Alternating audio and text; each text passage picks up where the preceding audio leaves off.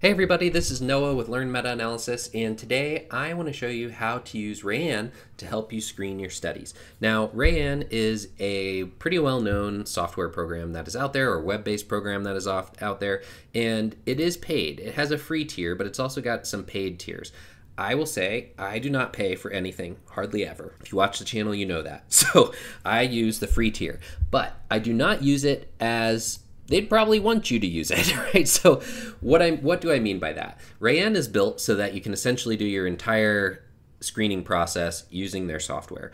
I don't do that because I don't want to pay for it. And the main thing that I like about Rayyan is that it helps you create labels that are quick and easy to navigate and sort by, generally speaking. So I actually use Rayyan for my full text screening phase, but not in the way that they would necessarily want you to, or not in the way that you'd think. So let me walk you through my process of how I actually use Rayyan in practice, okay? So the first thing that I'm gonna do is I would sign up for an account, but I already have an account, so I'm gonna go ahead and I'm gonna log in. Okay, once I'm logged in, I have my example here, but I'm gonna actually upload a new one instead so we can start from scratch. So I'm gonna go here, I'm gonna go to create new review. I'm gonna call this example 2, review type, it doesn't really matter. I'm just gonna click systematic review domain. I'm just going to say, you know what, I'm even going to change this to not applicable. They don't need to know what I'm doing. Description, I'm just going to put example 2. Now I'm going to do create new review. I need to upload my articles. So I'm going to click on select files. This opened up on my other screen, but what I need is actually my export from Zotero. So before we hit select files, let me show you how to do that, okay? So what we're going to do is we're going to open Zotero, and I have this really nice folder here. It's got about 37 different studies in it. We're going to pretend that these are all studies that met the inclusion of a review. So I'm going to go up here and I'm going to go to File. I'm going to go to Export Library. I like to use RIS format.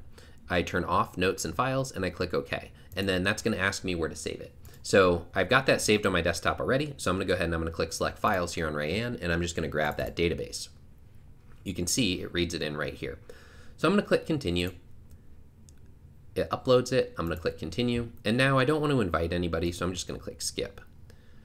So it brings us to this page. It says it brought in all 37 of my references, and that is wonderful. So the first thing that I do, and like I said, I don't use this in the way that they probably want you to use this. I use this for my full text screening, but I do not use the full text screening button because that wants you to upload all your papers, and I'm not doing that. I don't want to take the time to find each individual study and then actually upload the full text. So where I do have the full text is saved on my personal computer or on my Google Drive or something like that. So what I will use this for is, for me, all of these are accepted studies, or studies that at least have made it to the full text screening phase, right? Some may still get rejected, but a good number are going to be included. But what I know is that every single one of these got past phase 1 screening, and I need to look at the full text. So I have all the full text downloaded on my computer, and I use this as an organizational structure. Now, the very first thing that I do, I find it really annoying having these words lit up on the screen and stuff. That's because of this keywords over here on the right. So the first thing that I do is I click on select all, and then I click on this little trash can, and I say get rid of all that stuff because I don't want to look at it. I do the same thing for keywords to exclude. I click select all, and I select delete. And it didn't do it, so I'm gonna do it again.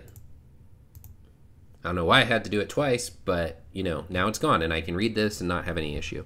So here's what I would do in real life. I have all of these. I need to look at the full text. I'm gonna start here. This is my first one. I would open this PDF up on my computer and I would make my decision. Is this going to be included or excluded? So here's another way that I use this that is probably not the way it was intended, right? So, but this is the way that I've used this as a workaround. So down here, when I look at this, it says exclude with reasons.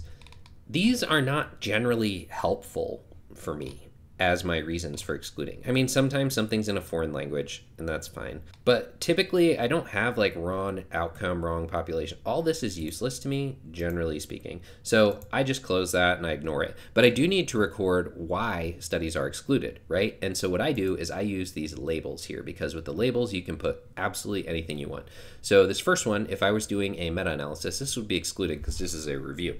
So I would just type in review, click that button to apply it, and then I'd hit exclude. And so you see how over here it's got this label and it's got the decision, we're going to circle back to that. We're going to go through a couple more examples. So this one is also a review, so I'm going to exclude it and label it review. This one I'll just say include. This one I'll say include. This one I'll say include. And this one I'll say exclude. However, I forgot to include a label, so I got to go back to it, and I'm going to put a different label and say did not measure learning, and I want to apply that. Okay, now we're here, and I'm going to say the same thing. And again, this is just an example, right? I don't know. I'm just burning through these so I can get to the point. I don't know that these studies would actually be included or excluded. So the point that I'm trying to make here, we have our included things, but we also have excluded things. When we look here, we can see the overall numbers, but this doesn't necessarily tell us how many there are based on the labels, right? So how do we do that? Because we need to know. Well, over here on the right, you see where it's got labels? This is where it tells us how many there were, and this is the main reason that I like using Rayyan for my full text screening, is because if I go through 200 some studies, and I'm very careful with my labels for why things were excluded, then I can just go over here and count how many studies were excluded for what reasons. And this saves me so much time as compared to like if I had done this in Excel, which is what I used to do, then I would have to count the number of cells, and you know, that's still pretty fast, but I found this to be much faster. So that is how I use Rayyan. Like I said, it's not at all probably how they want you to use it. As you can see, it's really set up for doing like the full screening process, but I don't use it for that. I find all these tools, to be honest, I find them all to be too time consuming to use in the way they want you to use it. I don't want to have to download all my PDFs and then upload them one by one back into the studies. Like, I just don't want to do that. And I don't know for sure that's the way it works. I've never actually tried it, so I guess we can do that now. Let's see, so add articles. So we're going to try this now and see. Yeah, see, so like when I get here, I am not uploading these all individually. That would take so long. I mean, if you guys have gone through the systematic review and meta-analysis process, you've downloaded all of those articles individually before, and you know how long it takes to download it. Can you imagine if you downloaded it and then had to go through and re-upload them one by one into the correct file? Like, I feel like that would just take forever, and I do not have the patience to do that. I know this works that way. There's a number of other softwares that work that way. So the way that I am currently doing this right now, I use AS Review as my first screening step because I find it's very quick and easy to use. I like that it's free, and it's just, I really enjoy using it. Then once I have my accepted studies from AS Review, I import that database of accepted studies here into Rayyan, and I use the labels, the include, exclude, and the labels in order to make my decisions. And the main reason I do that is because it compiles all of my numbers here for me, for how many were excluded for what reasons, and I can click here to see how many were excluded very, very quickly. So this is the process that I have used. It's definitely probably not the way that they would want you to use it, but I don't want to pay for things. I don't like paying for things, and I like to do things in a way that I find is the fastest and most efficient and the most organized. And for me, this is what's been the fastest and the most efficient and the most organized. So I hope this has helped you guys with understanding how I go through using Rayyan for full text screening. Like I said, I'm not using the full text screening button.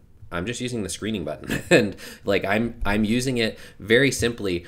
Literally the only reason I use this is because it has include, exclude, and labels.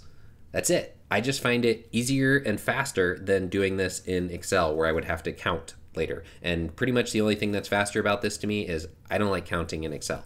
So I like that it compiles it here. If I wanted to narrow it down, I can just click this, and then I go here, and these were the reasons things were excluded. If I wanted to find the articles that were excluded, you can use these filters in order to narrow it down. So like, that's a really nice feature. It saves some time compared to using Excel or something like that. So if this was helpful, please like and subscribe to help support the channel, and I hope you guys have an absolutely wonderful day. Thanks a bunch, and I'll see you in the next video.